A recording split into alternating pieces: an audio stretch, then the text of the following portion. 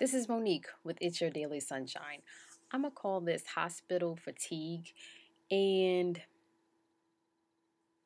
it's because my dad has really been in the hospital for 4 months. October, November, December, now it's January.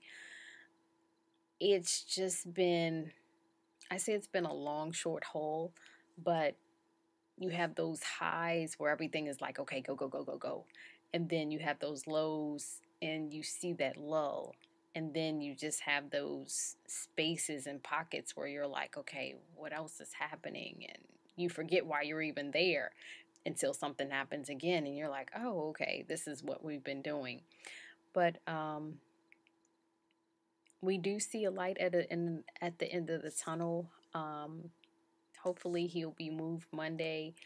We found a good facility, and we'll see what the next step will be. But if you're in that hospital fatigue and you are now in that lull, make sure you're kind of switching up what you're doing and you're putting other people in place so you can go out, get some fresh air, run some errands, and do something different. I find that it has helped me and it really has refreshed me. Hopefully it'll help you.